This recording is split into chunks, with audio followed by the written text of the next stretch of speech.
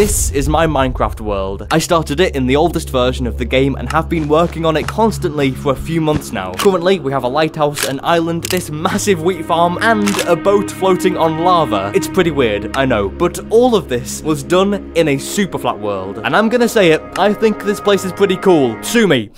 Don't actually sue me, I shouldn't say that. However, with each episode, the world updates, meaning some things are added to the world and some things are removed. Still though, this update might be the most important one yet, solely because of one thing: trading. Alright, this is my first time in 1.3. What is going on with the... I haven't actually checked anything yet, and this might come as a surprise, but I don't really know what I'm doing most of the time. Anyway, that being said, trading is added. Yes, perfect. And these are all the really old trades as well, so most of these are pretty bad. I had actually been preparing for this update for a while now. I knew that trading wheat would be the best way to get emeralds, so I built up this massive wheat farm specifically for today. And because restocking trades isn't a thing, I can sell all of it right now. Oh my gosh, we have so many emeralds. Dude, this is so good. Now, there are a few things I want to trade for, the first of which is glass. And you might be asking why. Well, the lighthouse I built is actually missing glass at the top. Up close, it does look really goofy, but I did the best with what I had. There really wasn't much I could have used. Bam, there we go. The lighthouse is finished. That's cool. But glass isn't the only new block added in this version. Because of the trades, there were some new blocks I could get. And over the past few days, I've been building up a place to store every single block. A place that I call the Emporium.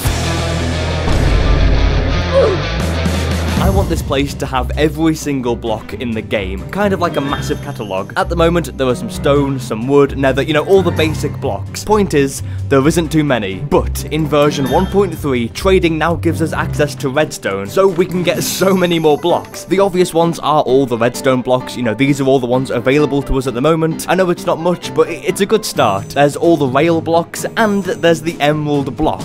But that's not all. There is still one more thing added in version 1.3, something so strong it could make the future of this world genuinely so much better. And that thing is the enchanted golden apple. And they are craftable! We can craft enchanted golden apple. This is a feature that's actually been removed in the later versions of Minecraft, making these apples incredibly rare to come by, but it means I need to make tons of them now. If you don't know, to craft one, you obviously need an apple and 8 blocks of gold. Now that's quite a lot of gold, and to get enough gold, I had a few options. I could either go looting, you know, search for a few villages. If I get lucky, it should take maybe 4 hours, give or take, to get all the gold I need. Or I could build a gold farm. I went with building the sieve trap. That's what this is called. The basic idea is that I start the trap like this, then wait for piglins to spawn, they will fall and die on the platform below, dropping golden nuggets. And I know what you're thinking, isn't that oak wood? Won't this burn? What's going on, Dom? Well, this is petrified oak slabs. Look, I've already talked about this earlier, it's just a stone slab that has the texture of oak. It's weird, I know, but it doesn't burn, which is good. But what isn't good is that the farm doesn't work. Yet. And that's because I need to prevent mobs from spawning elsewhere. You see, at the moment, piglin guys can spawn pretty much anywhere, and the chance of them spawning on the trap is pretty low. But we can increase the chance of them spawning by blocking off all the other places for them to spawn. And I can do that by placing more petrified oak slabs. Words cannot describe how long I have been placing slabs for. Look, I have slabs over here. I have some on the other side over here. I'm not sure what's going on with that fireball. Ignore that. And I also have some slabs over there. Do you think that's it? Because if you do, you're wrong. If I go up this ladder, you'll see I've placed so many more slabs. It just keeps going. I never want to do this again. Holy moly, this took so long. But because of all the slabs, there are 0 entities spawning around the farm. This is quite honestly perfect, because it means I've set up the trap in the best conditions possible for optimum gold production. So all I had to do was turn the trap on and wait. Okay, I'm gonna be brutally honest, this farm doesn't work at all. I have no idea why or what I've done wrong. Long story short, I had to ditch that plan completely, and I just brought over a load of piglins, killed them all by hand for about 8 hours. I finally have enough gold and an apple to make an enchanted golden apple. Oh my gosh.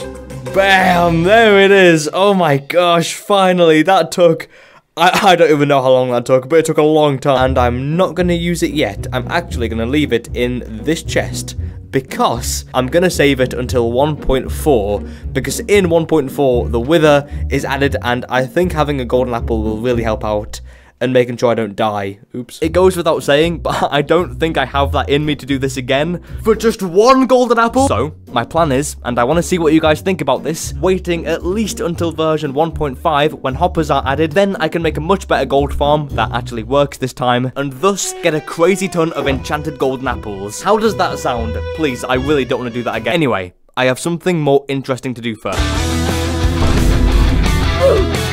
So, if you've seen by the stream title, I'm gonna try to place down 10,000 blocks, which doesn't sound like a lot, and it's only 3 double chests. But what I want to show you is how much I've been mining. By the way, I did all of this yesterday. Look at how much I mined! I mined all of this yesterday. So, the plan is to place down all of this dirt.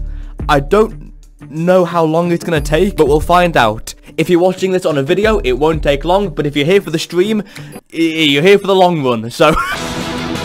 Okie dokie, we have been busy. Look at all this land we built up in the stream. We did so much. Now, my plan at the moment is to kind of stop where the water is. You can see it just at the end there. My reasoning is that I want to have mountains all the way around the back, and I'm not sure how I want that to look at the moment, but I have left this part kind of open, and that is for a reason. My plan is to build some sort of cave or a cove here. I'm not sure how that's gonna look, but that's the idea. So I'm gonna need a lot of stone. I have finished off the cliff. It has taken quite a while, and I've added in a mini gradient. I say gradient, it's more of a random assortment of blocks really. But the main thing I built is this cove, which I'm actually going to name the very fancy name of Cave Cove. Now, if you were here for the streams, you'd know that that isn't a stupid name, and it's a very well articulated name that took a long time to come up with, and is a very clever name. If you weren't here for the streams and you don't know why I've named it Cave Cove,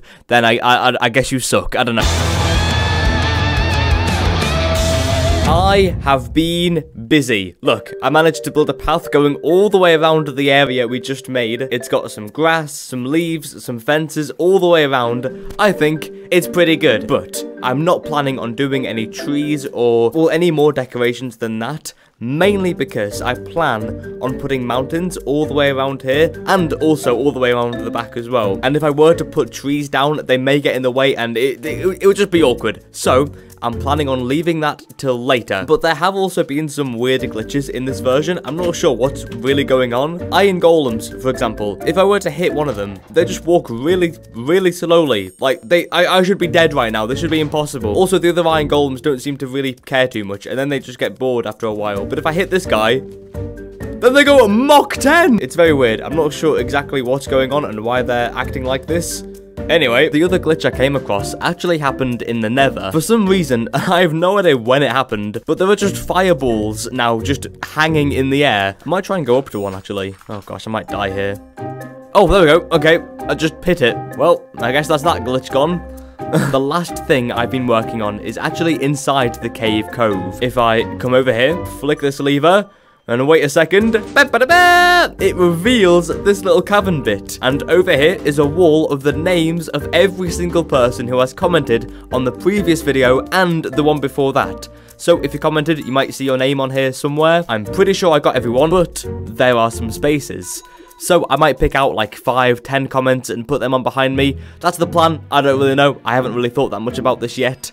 Also, there is this wall here. Currently, it's a work in progress. I was thinking like channel member names or donations or something like that, but that feels weird to me doing that. I'd rather it be free. I don't really know. I haven't thought that much about this again. I really need to think about this. I shouldn't. I don't. Anyway, I might try to make this place look a bit nicer because it does look a bit crap at the moment.